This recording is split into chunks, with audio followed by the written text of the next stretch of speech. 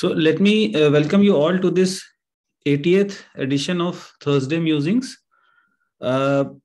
Today's topic is interplay of stress, resilience, and psychopathology. Before we proceed further, Tufan sir, if you allow, we can have a 2-minute silence for our senior psychiatrist, departed soul, Dr. Paresh Lakdawala. Yes. Yes, let us have 2 minutes silence. After 2 minutes, we'll proceed on with the formal proceedings. Please observe 2 minutes silence.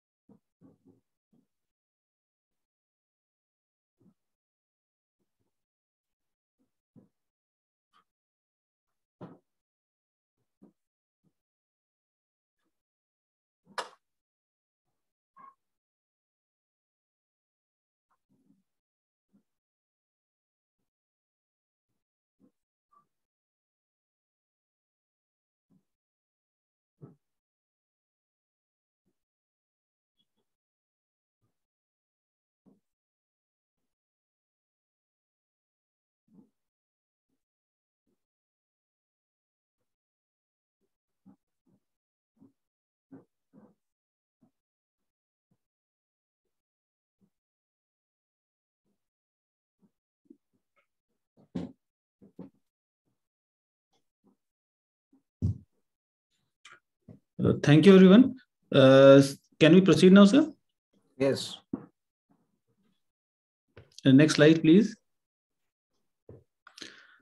So let me hand over this session to the chairman of the program, Professor Dr. Tufan Pati.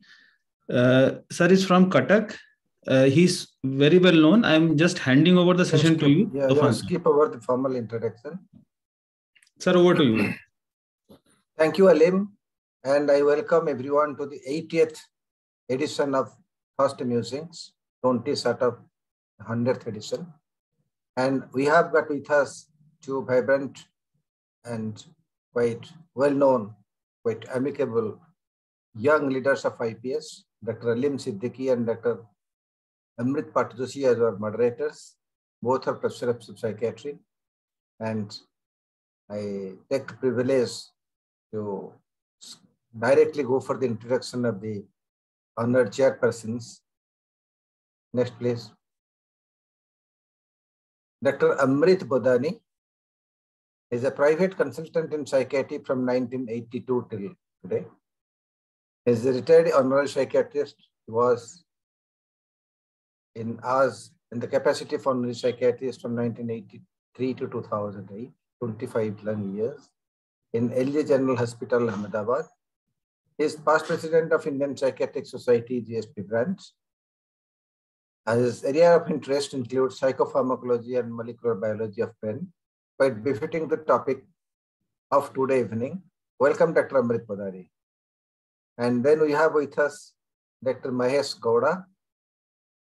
He is DPM Psychiatry in DNB. His present affiliation is Managing Director, Department of Psychiatry, Spandan Healthcare, Bangalore. Coordinates the DNB program of Spandana Nursing Home. Significantly has been instrumental in the successful launch and smooth running of the much needed rehabilitation services. His area of research interest include general adult psychiatry, rehab and re-addiction. Special interest, Dr. Gowda has made noteworthy contribution towards organizing conferences and various research and academic activities. Major awards and achievements, DLN Murthy Rao Award for Best Outgoing Student at the National Institute of Mental Health and Neurosciences, Neuroscience. Dr. Gowda is keenly involved in community activities and has made several media appearances on TV channels, participating in panel discussions and public awareness programs on mental health. His research and publications, Dr. Mahesh has published various articles in peer-reviewed national and international journals. Welcome, Dr. Mahesh Gowda. Welcome, Dr. Amrit Bodani. From this moment onwards, the proceedings of this evening are yours. Please proceed.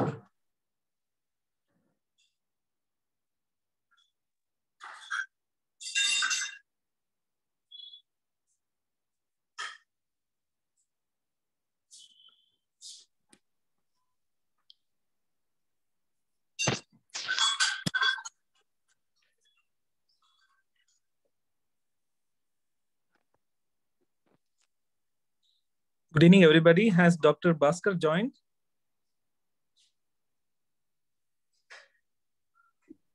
I guess so, Bhaskar Mukherjee, yeah. Please make Bhaskar as co-host. Bhaskar, unmute yourself. Yes, I have joined. Yeah. Welcome, Bhaskar. Just let me see why the video is not playing. It should not be like this.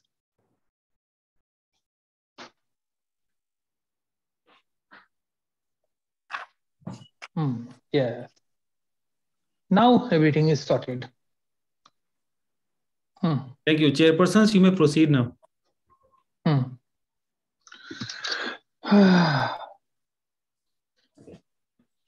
Dr. Amrit sir, for introduction of Dr. Bhaskar. Dr. Bodani, please introduce Dr. Bhaskar.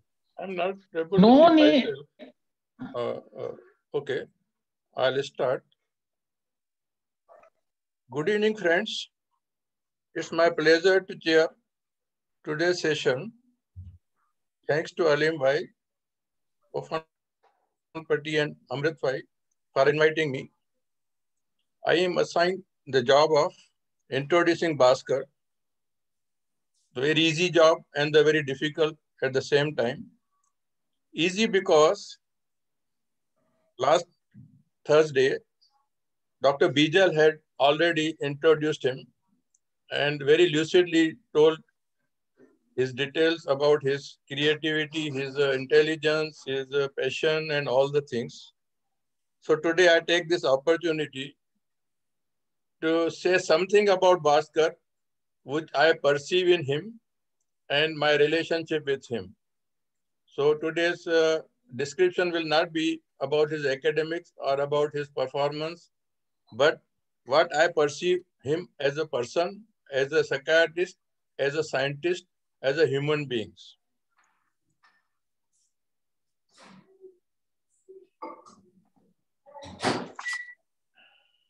I know Bhaskar since 4 years through live CME. My staying with him at various places during his visit to Gujarat, during national conferences, and my personal discussion with him on WhatsApp, most of the time discussing various cases, my personal problem, my own COVID suffering, and he helped me a lot during that period. He gave me courage as well as guidance that how should I proceed. So this was the encounter which I cannot forget.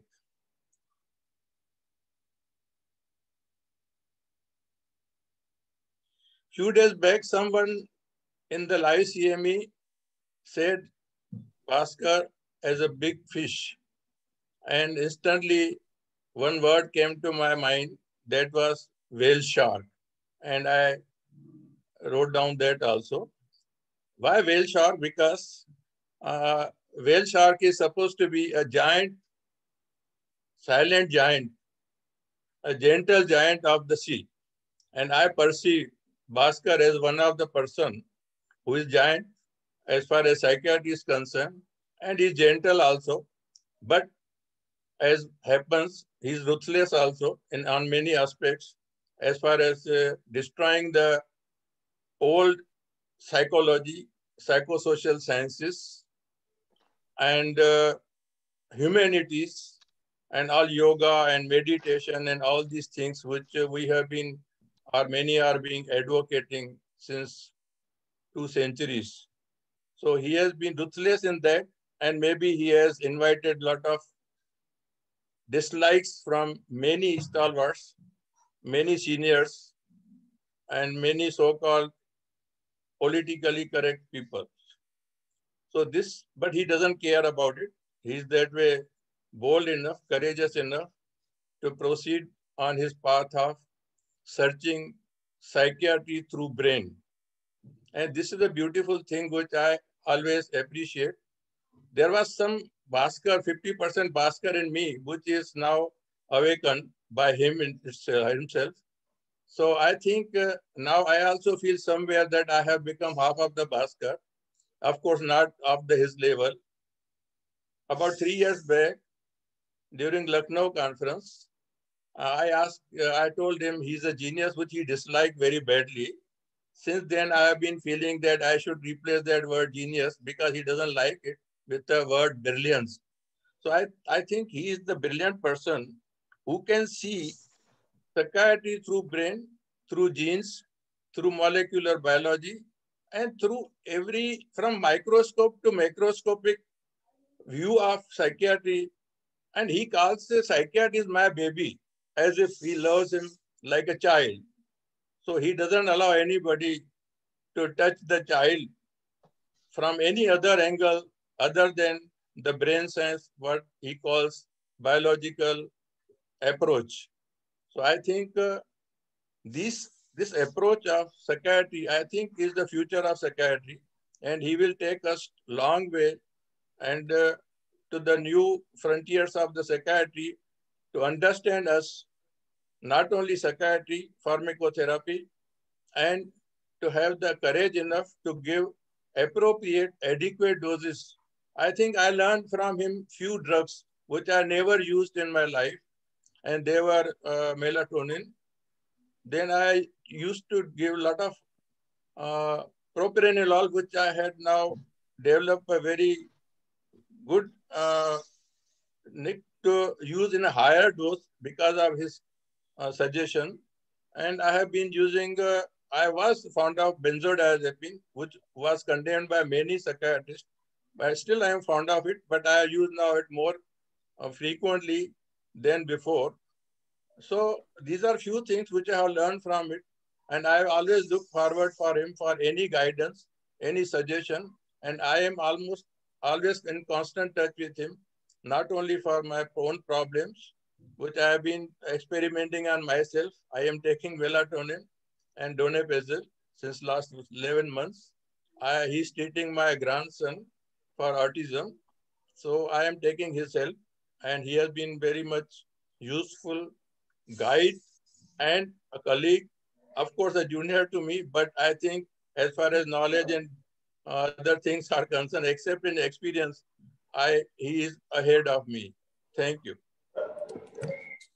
Thank you, Dr. Amrit Badani, for setting up the stage and introducing today's resource person. Today, we have a very interesting topic where Dr. Bhaskar is going to talk about the fine interplay of stress, resilience, and psychopathology.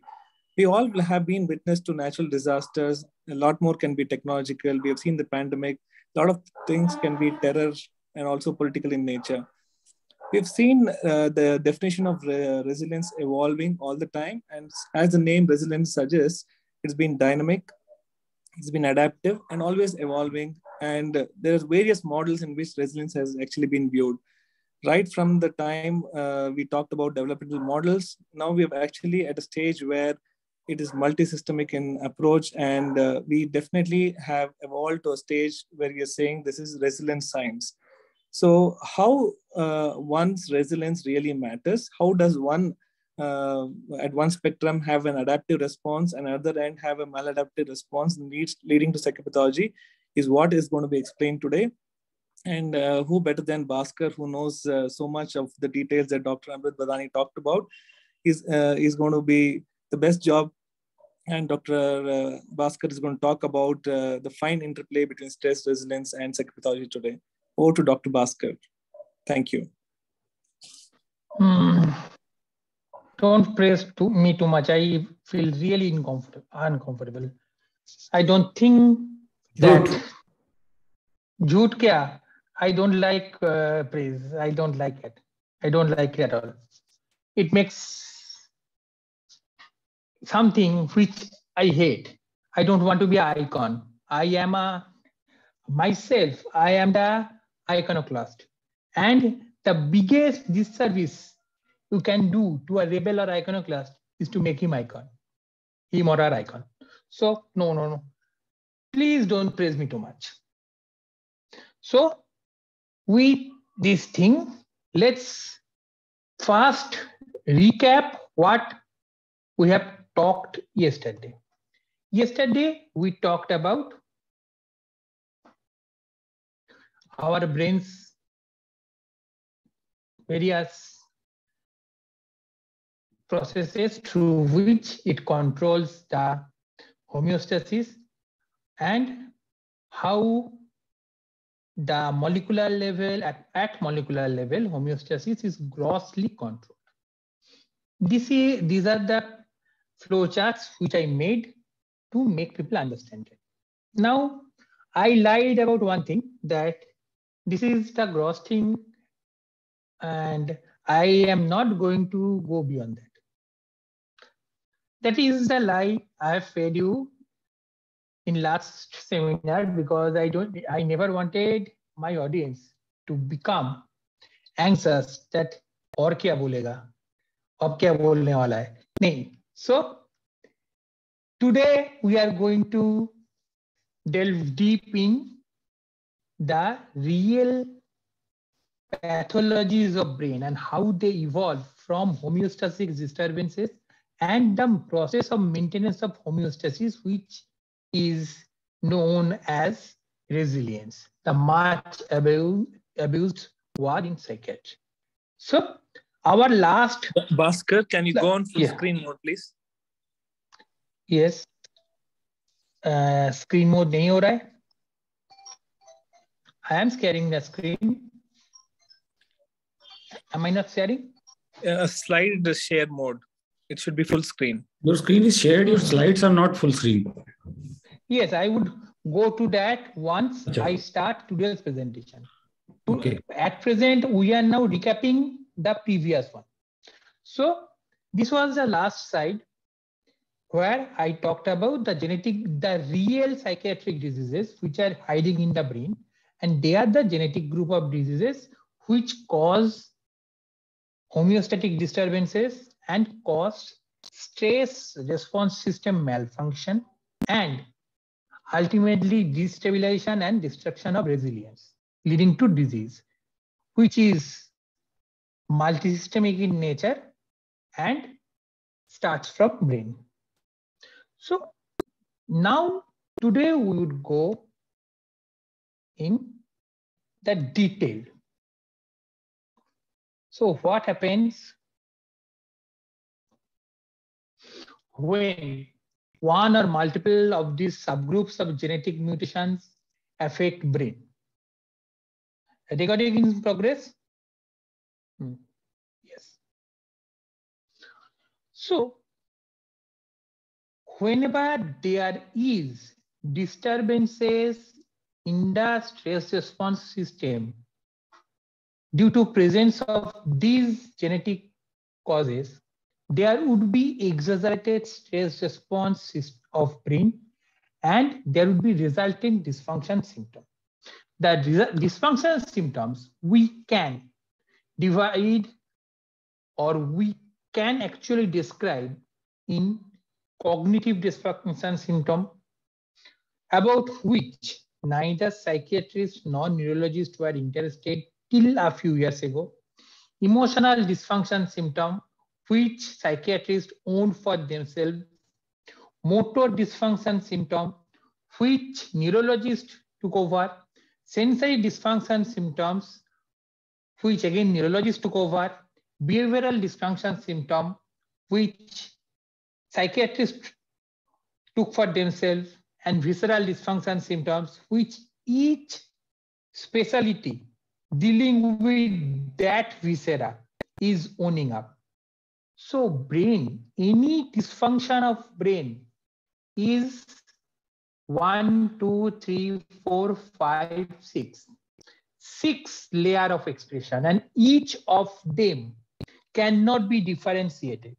Let's say brain has been affected by an autoimmune process, then there would be cognitive dysfunction, there would be emotional dysfunction, there would be motor dysfunction, there would be sensory dysfunction, there would be behavioral dysfunction, and there would be visceral dysfunction. We cannot give some to neurology, some to psychiatry, some to cardiology, some to nephrology, some to gastroenterology. But that is what has been happening in today's medical system.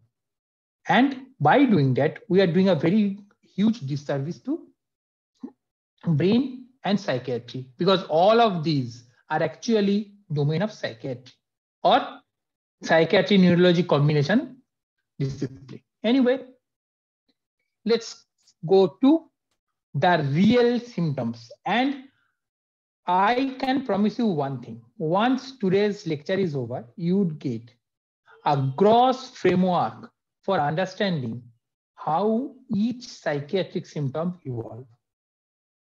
So let's navigate the turbulent sea of real psychiatric symptoms, also known as the pathophysiological responses of stress response systems.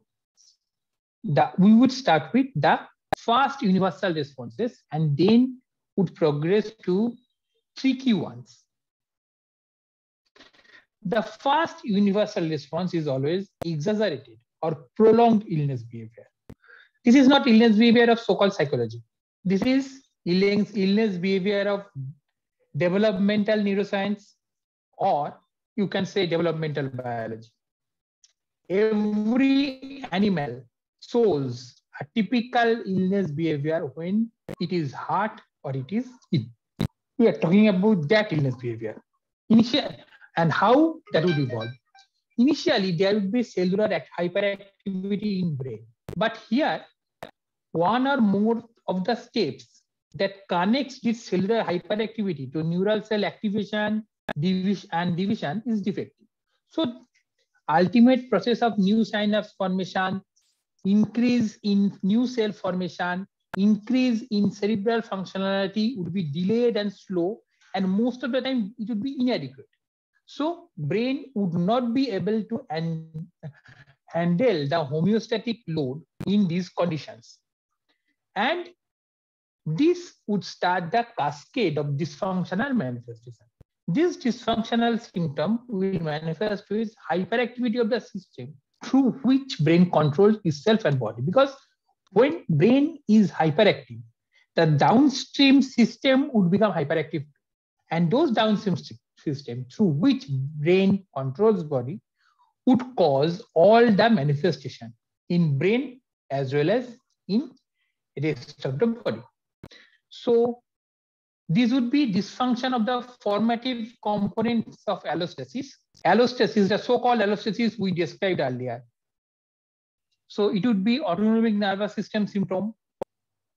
It would be neuroendocrine system symptoms. It would be immune and coagulation system symptoms. It would be regulatory nervous system symptoms at cortical level, subcortical level, spinal level, and peripheral nervous system level. So, first, autonomic nervous system symptoms. What can we expect? This is a picture of autonomic nervous system. You can see it controls various brain nuclei to various facial structure to lungs, heart, liver, pancreas, whole GI system, whole genitourinary system, including kidney, and all the various salivary gland as well as other secretory glands body. So, what would happen to each of the organs? In lungs, there would be increased respiratory rate. There would be bronchoconstriction and increased mucus production, followed by increase in tidal volume and decrease in vital capacity. So ultimately, there would be hyperventilation, shallow rapid breathing, And there would be mouth breathing, because for rapid conduction of air, nasal or paranasal sinuses are not enough. The person has to go to fast lip breathing to maintain this rapid airflow. So there would be mouth respiration to mouth. This would result in dryness of mouth and dryness of pharynx. In cardiovascular system, there would be increased inotropic response, increased chronotropic response. So cardiac output as well as heart rate both would increase at first.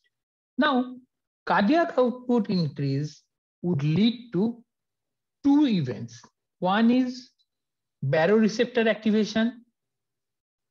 Another one is afterload, increase afterload. Now, increase afterload would cause construction of peripheral resistance arteriole, specifically in the peripheral circulation or lymph circulation.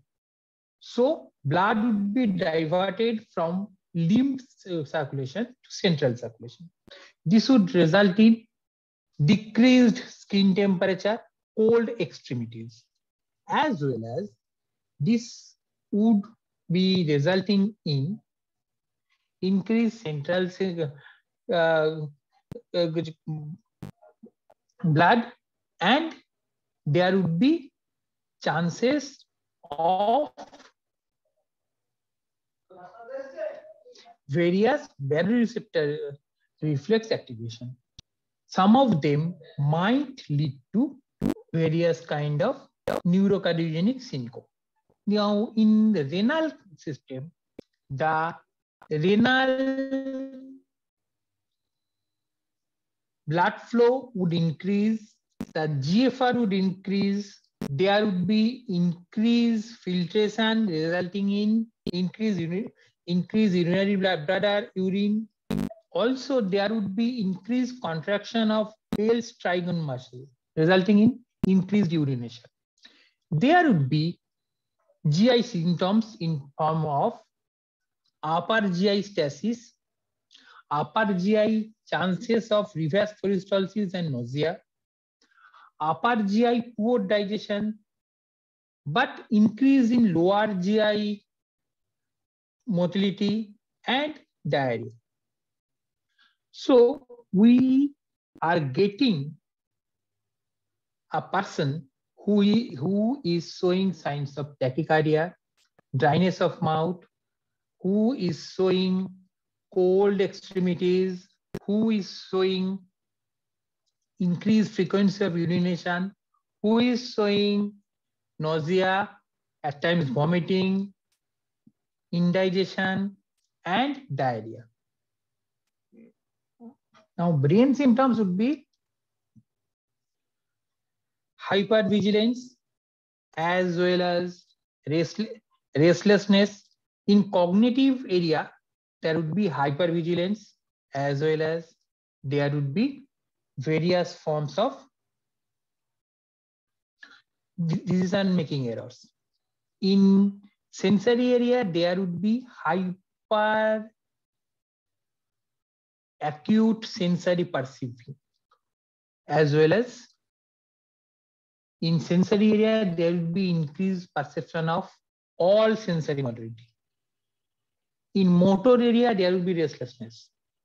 In behavioral area, there will be irritability, as well as there would be loss of concentration. And in visceral symptom, I have already described. So, along with that, I also forgot to mention the skin symptoms. The sweat glands would be hyperactive, and also there will be hyperproduction of sebum, resulting in oily skin. The excessive sweat production would be limited to all flexor surface, means all body creases. Along with that, in those areas which are situated very close to, yes, someone raised their hand. I think, Bhaskar, we can continue. We're going quite good. We'll take questions in the end. Okay. Probably we will not be able to take question today. Anyway, today I promise you that you would be overloaded. And there would be ultimately cold and clammy extremities. So now neuroendocrine system dysfunction. At hypothalamic level, at pituitary level, adrenal level, gonadal level, GI endocrine level. At hypothalamic level, all hypothalamic hormones would increase, and the hormones which would increase the hypothalamic releasing hormone or which would inhibit the hypothalamic releasing hormone, their tone would also increase. At pituitary level, all anterior pituitary hormones would increase, as well as the posterior pituitary hormones would also increase, but they are in a sense hypothalamic hormones. At adrenal gland level, sex steroid would increase and all other medullary hormones would increase. At gonadal level, there would be various disturbance and various changes in feedback. Now, I would be more focused on gonadal level because this would give you an important understanding of a neglected phenomena that we see in our patient. This is a sample gonadal feedback circuit. It is in male, what I am showing in male, but this almost same thing happens in female. There is pulsatile GNI release from arcuate and kiss neurons, arcuate nucleus, kiss neurons. There are suprahypothalamic control. At pituitary level, there are multiple facilitating as well as inhibiting feedback loop. In this slide, the activin inhibin follistating circuit is not there, but it is also there. Now, at the level of testes, or in case of female, there is ovary. There are also a lot of feedback loops maintaining. This causes normal sexual function and normal cyclic menstruation in female. Now, these are the hypothalamic neuropeptides which affects this cycle. Amongst these is peptine. We know, you know most of this, so I am not really interested in elaborating those because most of the psychiatrists know orexin, hypocrein, ghrelin, neuropeptide Y and their effect and other things. But I would just say that orexin, ghrelin, neuropeptide Y, MCH, CCK, all of these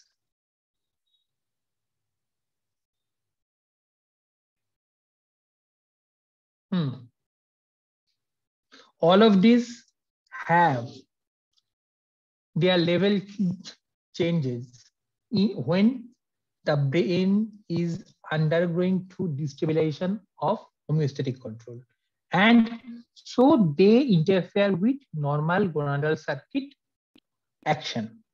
Now, what I would be more interested in gonadal inhibitory hormone, that is GNIH, the number 11 one. Kisspeptin is also important, but perhaps that would be overload. So GNIH, actually it's a group of hormone which is situated in the brainstem.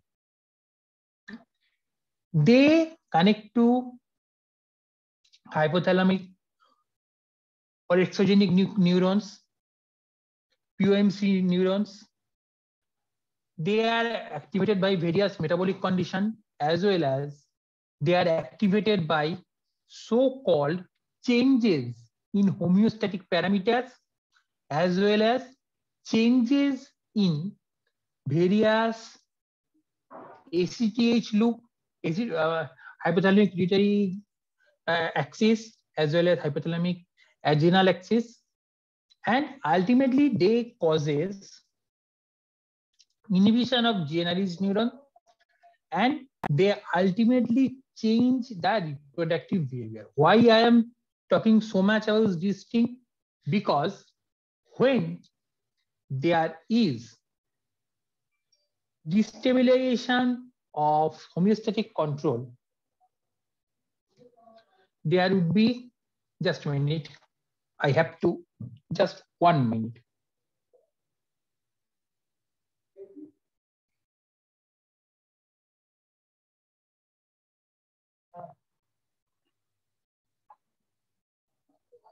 Just a minute.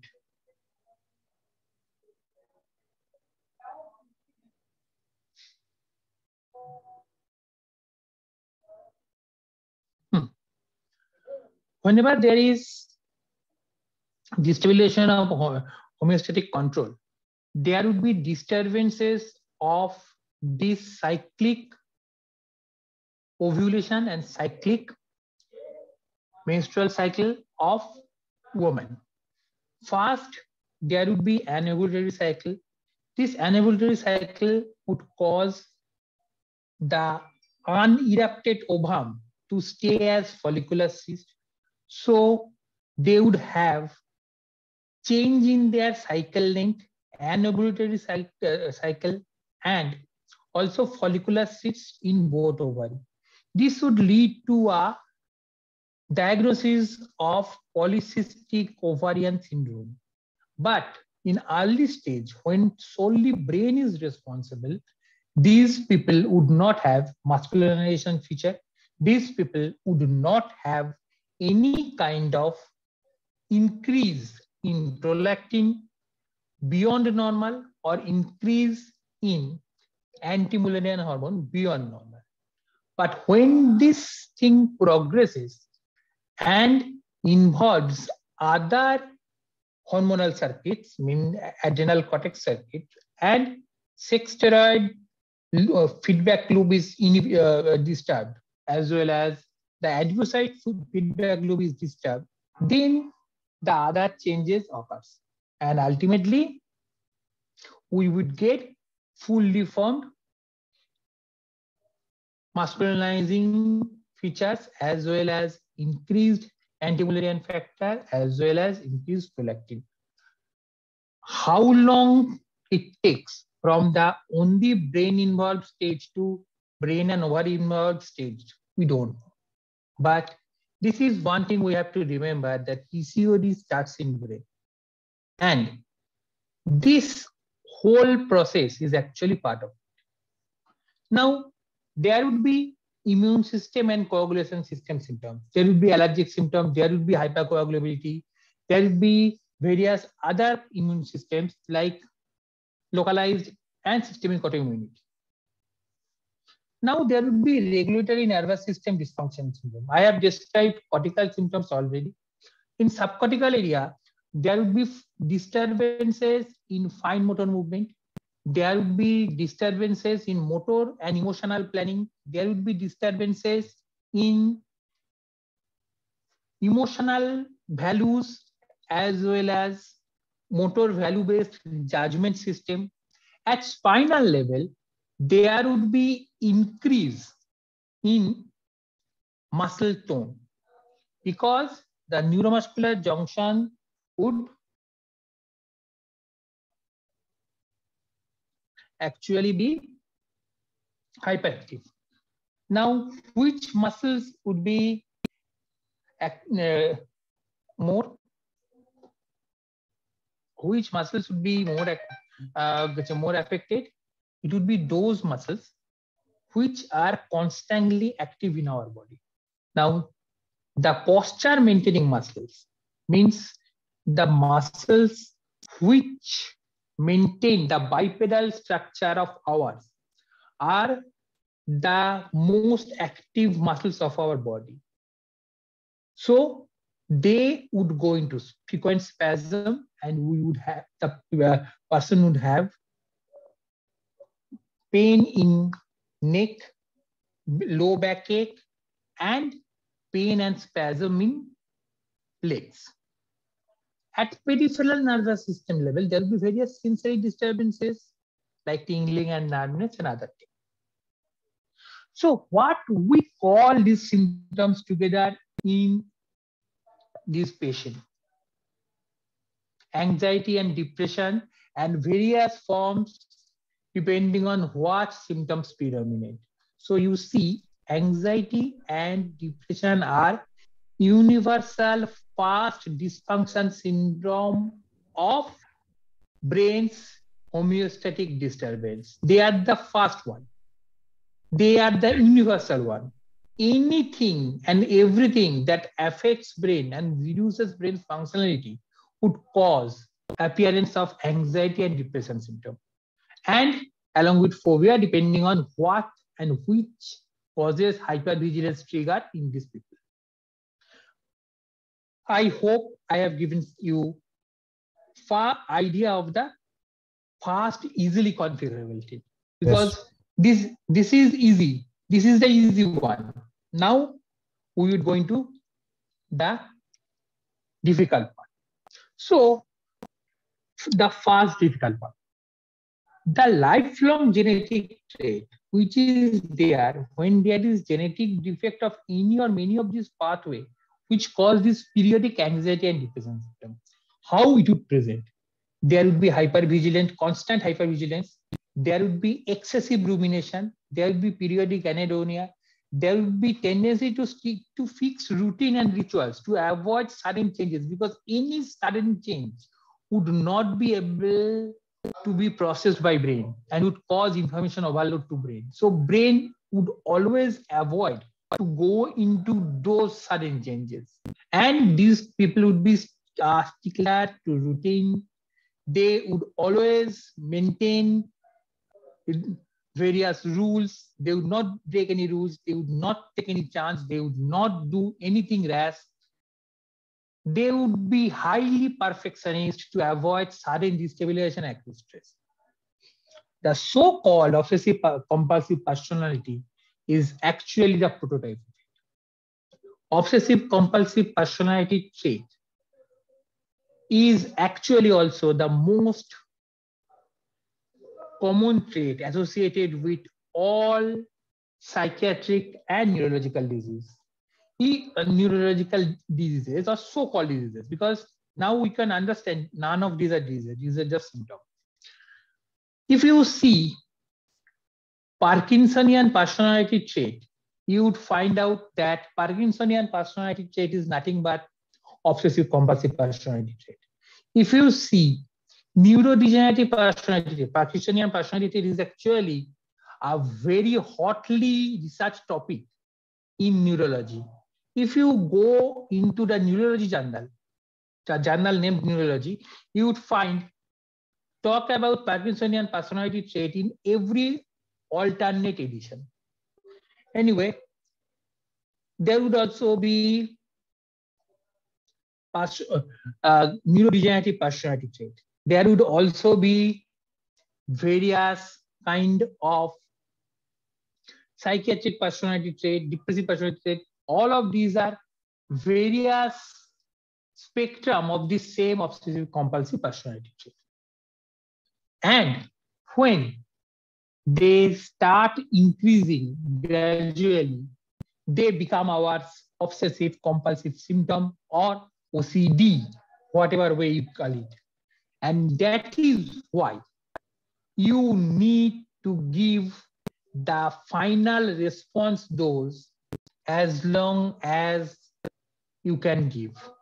Because in so-called depression or so-called anxiety, we are treating a patient who has acute destabilization, but their background system is capable of restoring back to where it was before the sudden destabilization. It was destabilized, but in a chronic destabilization. When we are treating OCD, we are managing a deteriorating system, a system which is destabilizing completely. And so the drug dose would always be high, and we should always maintain that drug level which caused a patient to go into remission. This is another long-standing question that came to many exams, but there was no actual biological explanation for it. This stress, resilience, stress response system, and homeostatic balance, if we think clearly, would give answer to these two. Now the other brain condition, and actually now we are going into proverbial Bermuda Triangle of psychiatry, because we are talking about major psychosis. Yes, I am deeply against this schizophrenia, bipolar, and these things, because they are just dogmatic stand by American Psychiatric Association and WHO, because DSM and ICD are nothing but some dogmatic rule system. As I told you, this is again those charts where I promised that I would not go into it, but we would go into it. So I told that whenever there is increased homeostatic load and high information resulting in high information mechanic load, there would be hyperactivity of brain areas handling the load. There will be increased mitochondrial oxidative phosphorylation. There will be increased rate of stress and cellular stress, resulting in cellular stress sensing by NLR and resultant DMP pathway activation. There would also be cellular protein recycling, high number of cellular recycling, and ER stress. This would be the pathological form of that. This is a cell where it is activated by DMP pathway, damage-associated molecular pathway, or pathogen-associated molecular pathway, mitochondrial DNA oxidative state, oxidated lipid, various reactive oxygen species, uric acid, ATP, a lot of things, cytokines, chemokines, they would actually activate this cell, and there would be formation of node-like receptor 3 inflammation. This inflammation would actually amplify this excitation. There would be actually formation of various chemokines. There would also be various transcriptomic changes in the nucleus and would produce various cytokines or chemokines, resulting in amplification of inflammation. There would also be mitochondrial disturbances, which would be triggered by and which would trigger various glutamate pathway disturbances and ATP hydrolysis and other things. Ultimately, it would cause activation of resting microglia, and this would cause cellular death, overactive microglia, T-cell mediated various immune amplification, T-regulatory system would be impaired, the resting state microglia would not be there much, and the M2, this blue is M2 form, red is M1 form. M1 form of microglia would predominate. And ultimately, there would be a multi-step amplification of the whole thing. It would happen when there is hyperactivation of brain cells and the brain cells are causing uncoordinated immune activation, which would not be suppressed by the immunosuppressive part of immune system. So there is immune amplification, which would go in a snowstorm, avalanche manner, and there would be tremendous magnification, which would result in excitotoxicity of cell. And as I talked about neurovascular coupling, there would be destruction of neurovascular coupling too. The astrocyte end plate would cause pericyte to get more active. There would be loosening of these tight junctions, and these various factors would be secreted inside the cells, inside from the astrocyte end feet to pericyte and through pericyte to blood vessel. This would result in huge propagation of vasoactive peptide, along with there would be activation of microglia, activation of presynaptic neuron, and this depolarization.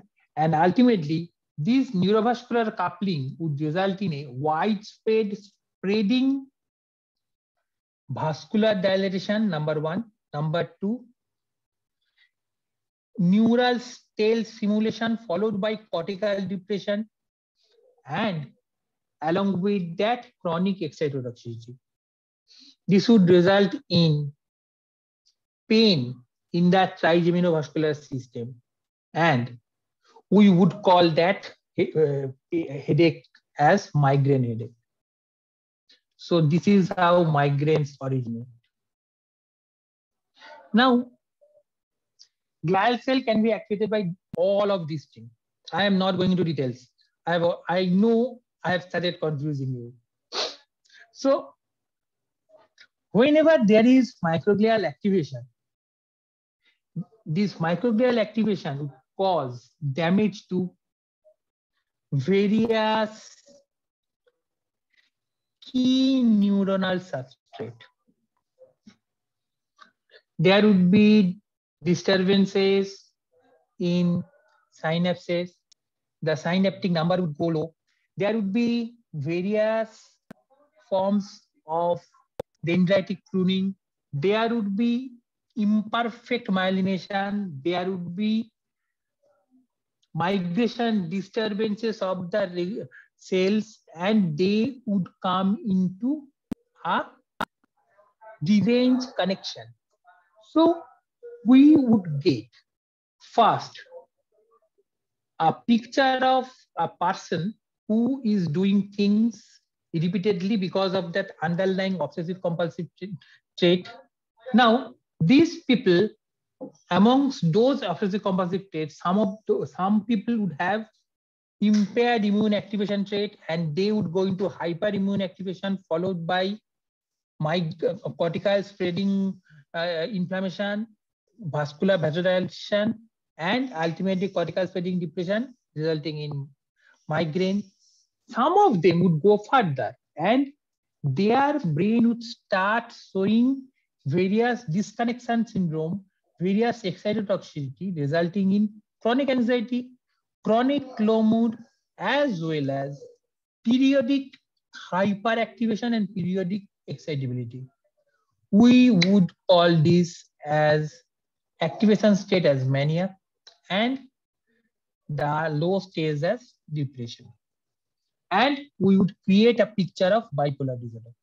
Now, this again, those active state or those in hyperinflammatory state initially would not result in much cellular loss, but as it progresses, there would be various forms of neuronal destruction. There would be changes in early stage, means developing CNS. There will be changes in later stage and ultimately adult stage or age stage. Each of these would cause successive dysfunction of microglia and impaired microglial function, followed by successive disturbed immune activation, disturb cellular connection, and would result in a group of people who would have this obsessive compulsive feature, these periodic anxiety and depression feature, along with periodic brain activation, and also a chronic cognitive deficit, chronic deficit in various functional areas.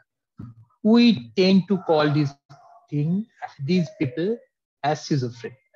So this is chronic psychosis. This is the picture. We see microglia, how microglia disturbances, how glial progenitor cell disturbances, how chronic immune disturbances are causing all those. So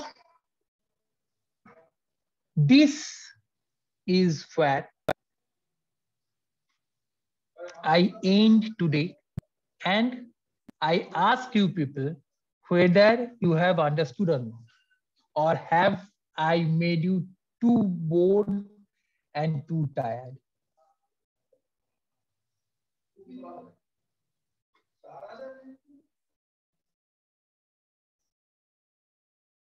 Hello. You want to end the presentation here? और साइकोट्रॉपिक्स भी थोड़ा बताओगे? Psychotropic मैं बताऊंगा, लेकिन पहले मैं थोड़ा ये पूछ लूं कि कुछ ज्यादा तो नहीं हो गया? Okay, so we'll invite a few questions. Any clarifications till now? Then we would proceed again.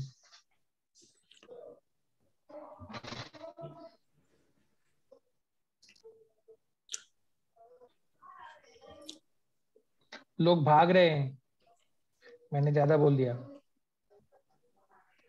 Any queries? Yeah. Tarundeep, Sushmita दोनों ने ही क्वेरी किया, तो फिर Susmita, I have unmuted. Susmita, please unmute. Yeah. Yes. Sir, I was wondering why brain is reacting like that way. Suppose when I have some blood loss or my body is in shock. So the major organ of the body, like kidney, brain, then liver. So who needs extra blood supply?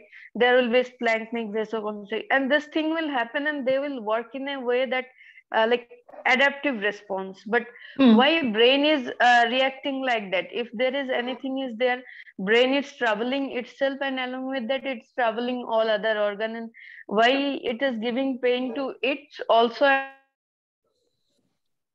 because hello to the whole body. Brain is working like that. Because brain is the master organ of body. So whenever there is a change in parameter of body, brain has to readjust the whole body. Brain cannot leave any change alone. So whenever there is blood loss, the diversion of blood from various capacitance vessels, means large veins, splanchnic circulation to other parts of body, would be decided by brain and autonomic nervous system. After that, if the problem persists or that diversion would not create a new homeostatic balance, then brain would start going in a snowballing manner. First, the homeostatic balance to restore, I am giving the blood loss, only the blood loss, okay? The blood, a person has lost a lot of blood and the brain is adjusting to that. First, it would divert blood from splanchnic blood vessel to systemic circulation. It would divert blood from venous capacitance vessel to central circulation. If that makes it okay, well enough, if that doesn't make it okay, then brain would try to reduce the afterload so that heart doesn't go into problem. Okay. No, I am not complete. Just let me complete. So the brain would start to, actually I'm getting distracted by a lot of questions, so that's why I at times don't look at the chat box here. Yeah, so what would happen is brain would try to dilate the afterload resistance vessels so that body doesn't get starved of oxygen and heart doesn't feel too much pressure. But from here, the downhill course would start, because by dilating the resistance vessel, brain is actually reducing the total blood flow. So there would be peripheral hypoxia followed by peripheral vascular damage and vascular leakage. Ultimately, there would be formation of a damage-associated molecular pathway associated systemic shock syndrome, and ultimately multi-organ dysfunction, and patient will die if brain cannot control. So you see, blood loss trigger it.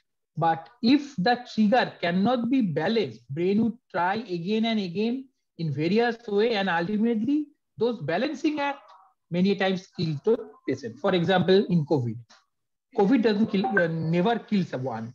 It is brain and it is inappropriate immune activation which kills the patient. Okay. Now, Tarundev, your question. Sir, I have another question. Yes, so, yes. Sir, I feel like brain is the master organ, but not smarter, not that kind of smarter. Brain is not smart. But how can brain be smart? Brain is a biological organ. It has to obey the biological process. Brain cannot give up when it knows that it cannot control. Brain has to try. Brain has to try repeatedly. It is all a feedback loop. When one feedback loop falls, another feedback loop comes into operation, and it goes on till a new homeostatic balance is reached. As long as the balance is not reached, brain would go on trying, and ultimately that try would kill a person. Sir, another question. Sir, initially you described that in 6 domains there may be symptoms. Some sensory system, these things are there. And some domains we psychiatrists are taking care of, some domain are taken care by neurologists, some by all other specialties. So, sir, how it like other domain, how they will come to decide that that is due to the brain thing? Because how can we predict a person that he is showing these symptoms because of that? Like Yes. Sir. Actually, I'm giving you an example. Gastroenterologists have started a stream known as neurogastroenterology, because they have found out that there is no local GI pathology in a lot of patients of gastroenterology, and they have diverted those patients into neurogastroenterology. Neurogastroenterology is nothing but brain interfering with GI system. Now, cardiologist has created a stream known as behavioral cardiology.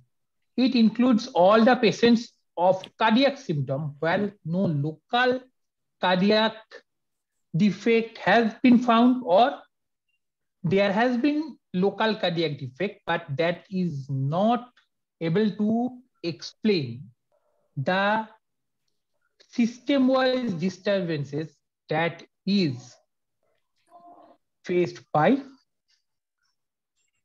all the patients. Similarly, the people are talking about behavioral nephrology. People are talking about behavioral pulmonology. So each of these streams are finding their brain patients, and they are segregating them into their own subgroup. So yes, that can be found. So our subject is being taken up by other subjects. So like we should be the specialist in this thing now. Like see, sir, if a person if we talk about these things, then I think we should let other people also talk, Sushmita. Yes. This Bhavish bhai. Yeah. Hello. Good evening, sir. Hello. So this is Bhavesh भाई, ये कई book से नहीं, मैं नहीं reading पढ़ रहा हूँ. So there is no name of this book. If you want to know what is the name of the book, then wait for at least 5 to 6 years. Let me write it. 5 to 6? Yes. Okay. So you Sir, have... can I ask the question? Sorry. Hello. Yes, Tarundeep. Hello, sir. Good evening. Yes. Thank you for presenting, sir. Very insightful and as usual. So, sir, I want to ask 4 things which I'll ask together. First thing is that can we also explain glucose intolerance or hypertension this way? That's number 1. Yes. No. Let me answer you one by one. Yes. Glucose intolerance or impaired, the right word is impaired glucose tolerance. IGT is part brain, part adipose tissue, part various other endocrine organ. So yes, IGT can be explained this way. So is hypertension. So is in fact frank diabetes. Frank diabetes and its complication are many times and many areas determined by brain. So sir, does that imply, talking a bit more with a like contrarian view, that does that mean that high dose SSRI can treat PCOD or glucose intolerance? This is something that would be very interesting to try. Let me give you my personal experience, because this is one thing that you would not find in any research manual or any research paper or anything. Only various practitioners, if they open up, they would be able to give you their experience. I am sharing my experience. In my practice, I see roughly 1,500 to 1,700 patients per month. Now, amongst these patients, I have seen a substantial group of patients who had previous diabetes, previous hypertension, have had to reduce their anti-diabetic drug or antihypertensive drug after getting adequate dose treatment from me. This is one evidence I have. In case of PCOD, my experience is not so clear. In PCOD, I have seen that their endocrine profile gets slightly better. They perform slightly better. Their rates of menstrual disturbances slightly better. But the problem is there is no reversal, like either hypertension or diabetes. So this is my accumulated data from my practice. I would say, as I always say, single person observation doesn't hold much value. We need other people to step in and share their experience, and if possible, form a collaborative group publication. Only then we can say this with confidence. Till then, it is just a single practitioner's experience, which some other practitioners shared, but there is no research publication on this. Okay. Now, say your third question. Yeah, sir, just to contradict your view and your hypothesis, I'm sorry, but please just listen, that why not? If we go through, challenge me, I would be happy. Sir, if we are going through the homeostatic model as per your study and research, then not the homeostasis. Up to homeostasis is not my study or research.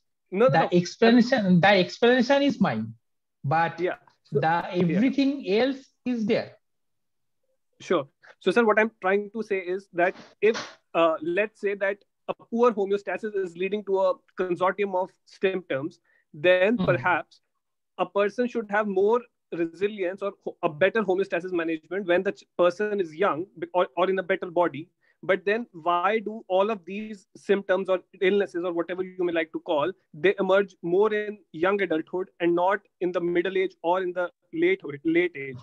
Also, when we give side effects, no. Let me end here, because this is third question. Let me answer the third question, then we will come to fourth. Okay. So your question is why if homeostatic function is the cause, then why patients are coming into young age? Because according to your understanding, homeostasis is better functioning in young age. Not really, not at all. It is a genetic process. Homeostatic maintenance or stress response, whatever name you call it, it is a genetic response with epigenetic modification. Now, genetic response would depend on collective genetic load on that genetic system. Collective genetic load means how much dysfunctional genes are there and how much protective genes are there. That total balance is known as genetic load. Now, in those persons who have high genetic load, then they would have an earlier chance of dysfunction. This is number one. That is why in those patients who present early, they have higher genetic load, higher genetic burden. Number two, and more interestingly, is our body has circadian clock, seasonal clock, and number three, life cycle clock. Now, life cycle clock is very interesting. It's a molecular mechanism which determines which set of genes would be expressed more for protein synthesis during which stage of life. Some genes are active during childhood, some are during adult stage, some are during old stage. Now, there are two bridge periods. One is when childhood is actually getting transferred to adulthood, the adolescence age. And the second one is when adulthood is transferred into old age, the middle age. These two periods are heavily gene change time. In this time, a lot of genes of our body changes their function. Some would become defunct, some would become more functional, some would become less functional, and things like that. If you notice, all non-communicable diseases increase in adolescence and in middle age. Let's say cancer, bimodal peak. In Hodgkin's disease, it is purely known as bimodal peak. In others, the bimodal peak is not always discussed, but it is always there. In diabetes, bimodal peak. In hypertension, bimodal peak. In all psychiatric symptoms, it is bimodal peak. So, your point is not actually contradicting homeostasis or contradicting stress response. Your point is just due to not understanding of the whole genetic regulation of body processes. Now your fourth question. Thank you, sir. I'm sorry, I'm mindful of others' interest also, but I'll quickly ask it. That so according to this point that you raised, that all obsessive compulsive personality traits actually end up as Parkinsonian traits. So, but not all. All. Okay. Obsessive compulsive personality trait is a pan phenomena. Pan phenomena means any kind of non-communicable disease present from birth with obsessive compulsive personality trait. The brain is, for example, let's say we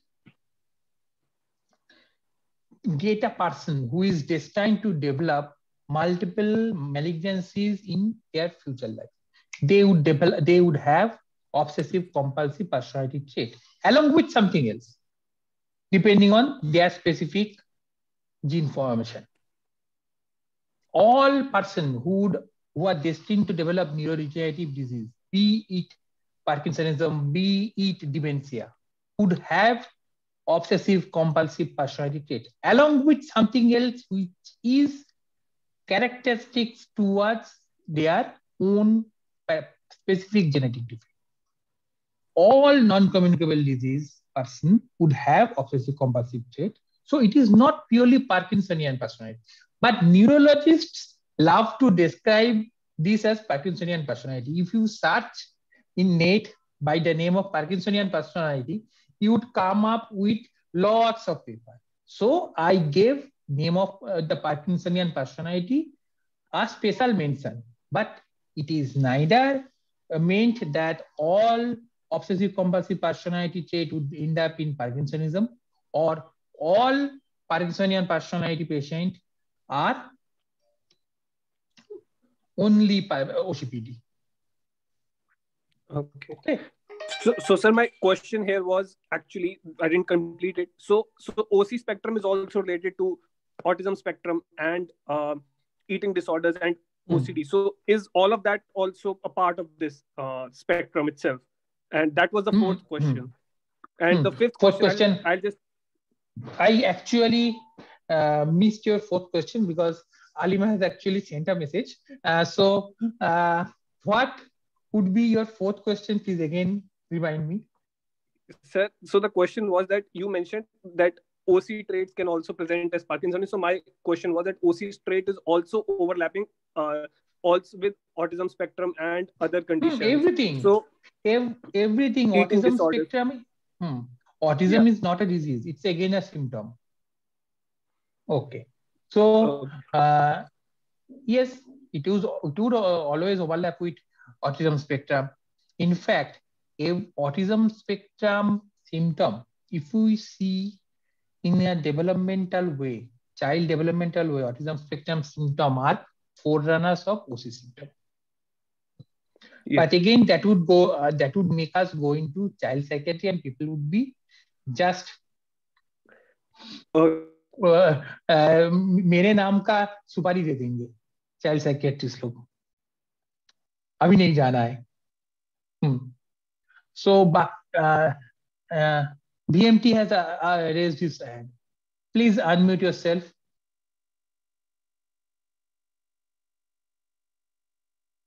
Please unmute and ask. Hello. Yes. Yeah, my question is, if a person who has been suffering from anxiety or depression, and after a period of lifetime of some experience, he improves, is it because of genetic factors alone, or environment also plays a role?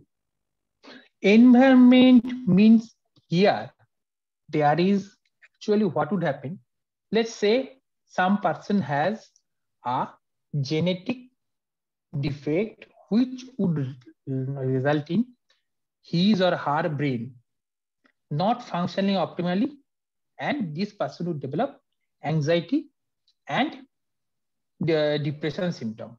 But as the person's life progresses, this person having a good genetic basis of learning and having a good understanding of various environmental triggers are able to avoid the environmental trigger, are able to learn which things triggered them and which things are actually beneficial for them. Then there is a chance that due to these two combined factors, their chances of getting triggered would be less and their symptomatology would become more stable. So here, the learning genetics and some environmental factors do play a role. Genetics is vulnerability genetics, genetics is resilience genetics, genetics is also learning genetics. Here, their learning genetics as well as their environmental input has made a difference in their life. Bhaskar, I think we should hurriedly go through the psychotropics and then. No, I am not planning to go into psychotropic actually. I was waiting for that response. Can I ask one last question? Can I ask one last question? No last question. I know a lot of people are itching to ask questions. So I would ask everyone, clear your doubts. Anyone who wants. Lim, you first, clear your doubts. What are the other traits other than the OC traits? There would be compulsive impulsive trait, which I always talk about. Compulsive impulsive trait is just a bifurcation of obsessive compulsive trait. What happens is these persons have hyper vigilance, these persons have ruminating tendency, but their prefrontal control or frontal control or neocortical control, whatever we call, is not well developed. So they frequently misjudge, they act on various impulses, and their motivational control is not at all great. So they would develop obsessive trait, compulsive trait, along with impulsive trait, along with various aggressive trait, and we would classify some of them into addictive personality, some of them into so-called antisocial personality, some of them would go into borderline personality, provided their pain and pleasure areas are sufficiently closely linked, and along with them, we would also term them histrionic and other things. These are... Yes. Kshitij asked, Kshitij Srivastava, that these OC traits, they could also be a source of strength in high achievers. Yes, so take on exactly. I am talking about traits. Traits are neither good nor bad. Compulsive, impulsive trait. If a manager, if a salesperson gets this compulsive, impulsive trait, the salesperson would be able to sell fish to Eskimo. They would be such a smooth talker and such a accomplished manipulator. Now, similarly, these obsessive trait, they would help the person to go to peak of their professional life, because these people would be dependable. These people would have traits which make them perfectly suited for any responsible job. So traits are traits. They are just like height, weight, other thing. So they are there. They give us some vulnerability, some strength. Problem is that the vulnerability that we get is exaggerated normal response to various environmental or external environmental or internal environmental destabilization. And that let these people be labeled as depressive, sometimes anxiety prone, sometimes other thing. This is just a trade-off. Just as I am 6 feet 6 inches tall. That means Indian Railway normal coach is not suited for me. Whenever I go into railway one night journey, half of my leg is out of bunk, and people either actually beat my leg or they get stumbled on my leg. Similarly, I cannot ride in any buses or other public vehicle. But again, due to this height, I am easily noticeable. I can reach higher spaces easily. So just like high height Just like low height, these are normative trait. But exaggerated normative trait can give us various advantages and disadvantages. Bhaskar, what I want to know is, one thing you have talked with OC traits, it is in the classical sense that we have been taught about. So what are the other traits, the other personality traits, dimensions hain, are they not important, or are they derivative of this OC only? They are derivative of OC personality trait and compulsive impulsive personality trait. These two are stable personality traits. Baki sab, they are various combinations of this. So suppose a dissocial trait. This social trait is predominantly compulsive impulsive trait along with obsessive trait. Obsessive trait उसका हो ज्यादा भी हो सकता है, कम भी हो सकता है. Compulsive impulsive trait उसका ज्यादा होगा. Okay. Narcissistic personality trait. Narcissistic personality trait is some obsessive person in whose life most of the decisions are correct. That person would become insufferably controlling, insufferably arrogant, and insufferable believer of his or her own self-worth. And we would get narcissistic person. So then schizoid?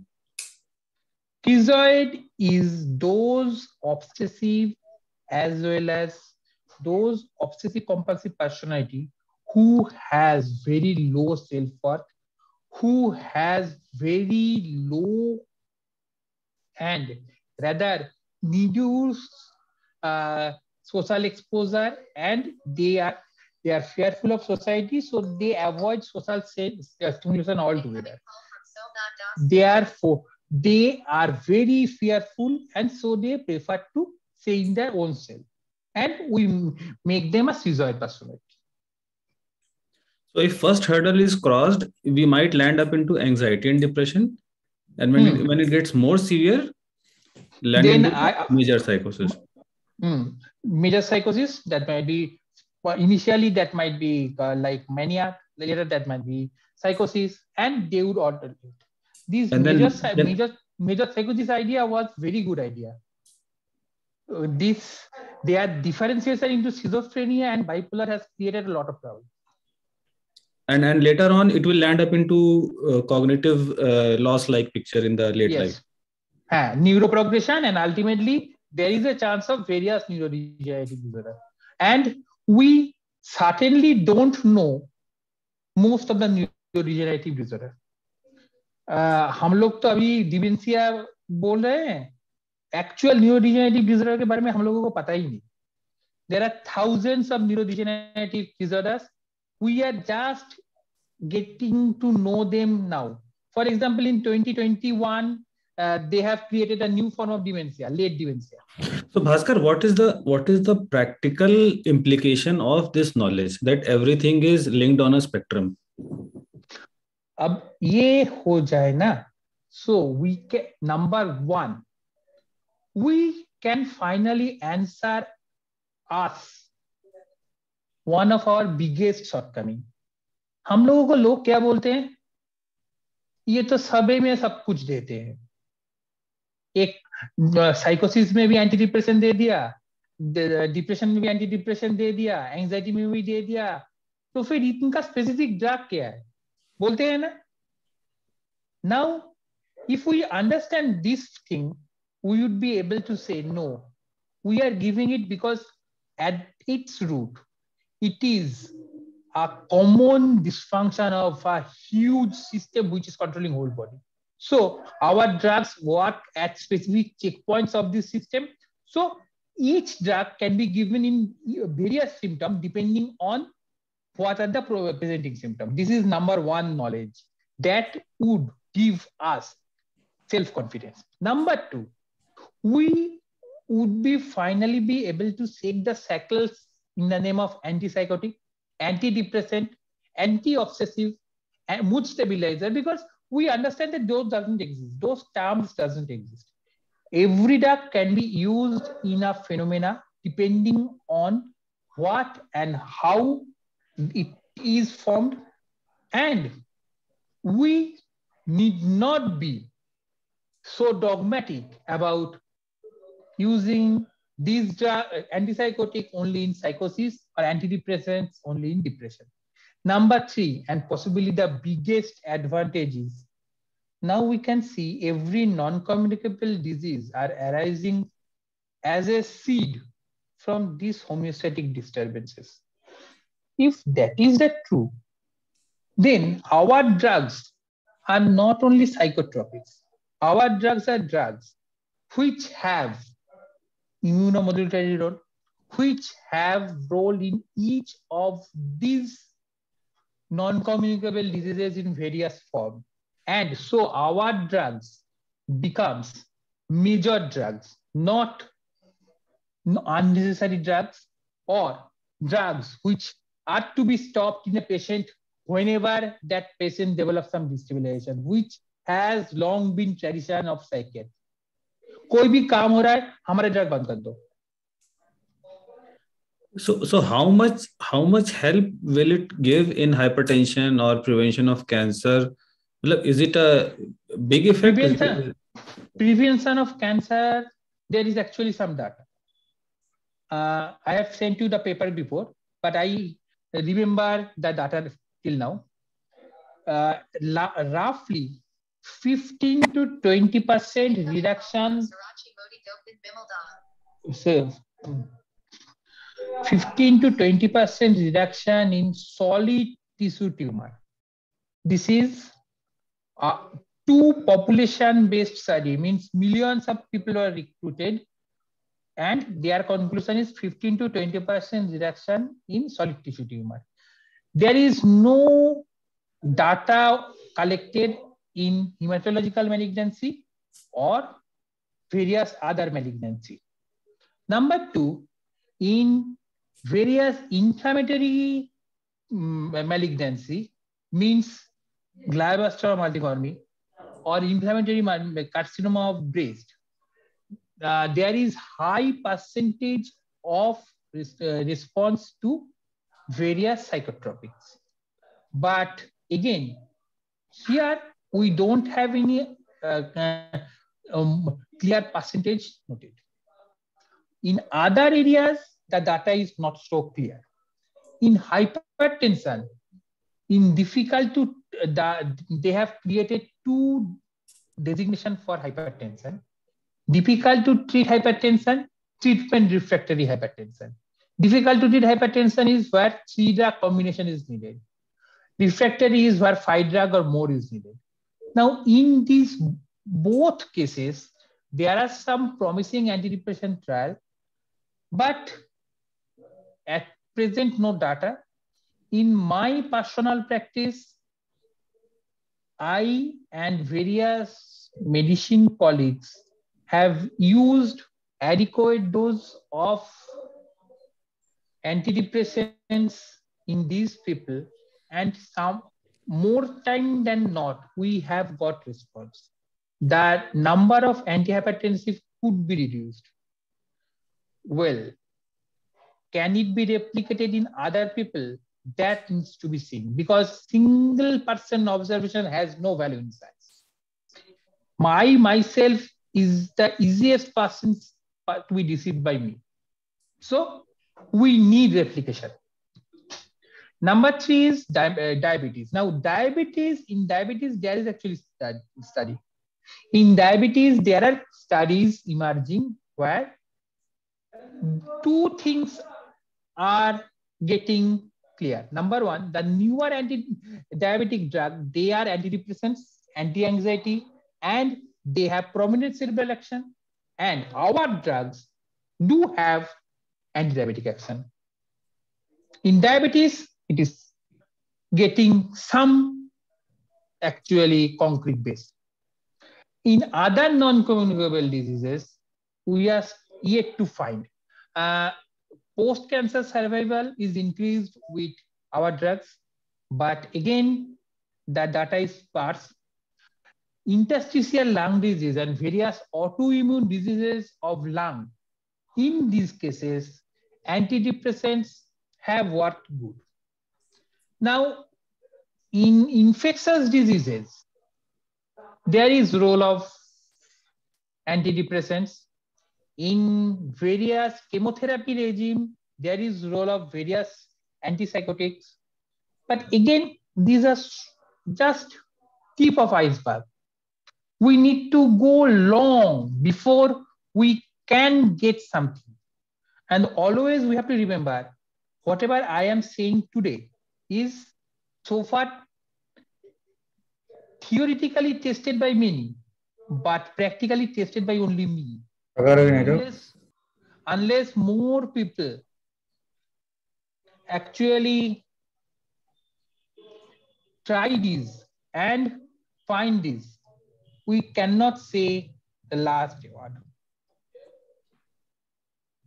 Amrit, I think we need to call Bhaskar another time, or you want to hear him everything in this session.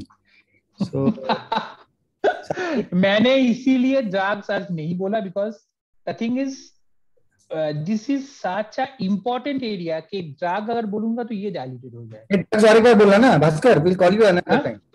हाँ, बाद में बोलेंगे. I think that will be बोलेंगे. Amrit, chairpersons. Mahesh boss. I think the last 1 hour plus was such informative, heavily loaded discussion, so much of neurobiology. It's quite hard for somebody who's actually not in tune with the neurobiological discussions to understand. Actually, I found it so difficult to concentrate and keep listening. I will have a lot of doubts, but I think probably this session was for the larger audience, and a lot of people have benefited from the discussion the last 1 hour plus. There are a lot of questions still remaining, a lot of unanswered issues also. But as Amrit was suggesting, I think we're going to have another excellent session by Dr. Bhaskar. I thank Dr. Bhaskar for anchoring the last 1 hour plus, and it was excellent. Thank you, Bhaskar. Yes, sir.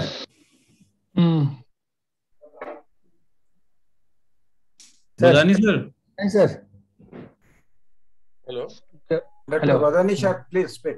Yes, sir. I had to strain my head a lot, and my brain is now almost fatigued because of the details Bhaskar has served to us, and I will go through them again through the slides. Okay, I had a question, but I will ask him personally in another forum. Thank you. Tufan sir. Thank you, Bhaskar, again for your informative and highly enlightening presentation. As I personally take it, I believe in molecular biological aspect of any science. But for me, it was still, let me admit, it was a little confusing. And there will be a lot of questions to clarify the confusions. I will request Bhaskar for two things. Amrit and Alim coordinate that we have 2 more sessions. And we have got links for these 2 presentations by Bhaskar. We can specifically send the links again, and everyone should go through it and put the note of the questions, which you can send to Dr. Bhaskar, so that he comes prepared with those answers only. No further overloading. And then we can have another session on the clinical implications, because many things came to my mind and many other people over here. That what is its utility unless we utilize has a clinical implication, which at last Dr. Bhaskar clarified that I understand this, I have and made you understand this, I think, but I am only using it. So we must be enlightened enough that we can use it and see its real implication in clinical psychiatry. 2 more sessions, Bhaskar, if it does not disturb you. Okay, I'm ready. Thank you. Thank you. Thank you, everybody. Thanks all. Thank you. So I have to give the office. Now go to Amrit. Bhaskar, as always, gives you stress as long as he does not log in. Alim and me. Bhaskar आएगा नहीं. Don't ask that. Don't. अरे आज क्या करके आया इसे मालूम है. Bhaskar will come. He's forgotten. He'll pick his phone. So Bhaskar was 3 minutes or 4 minutes late or 5 minutes late.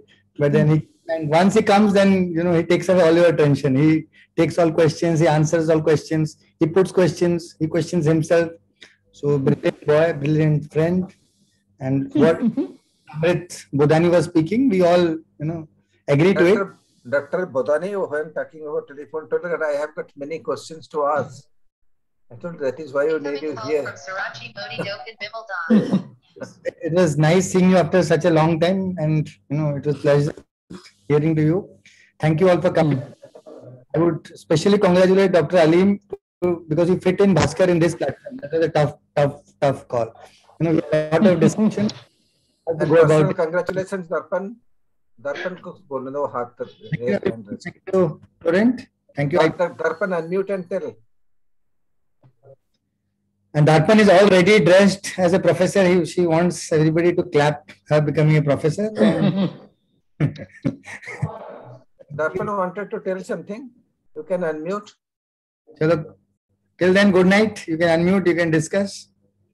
Yeah. Thank you, Dr. Amrit, for your kind wishes. Thank you to find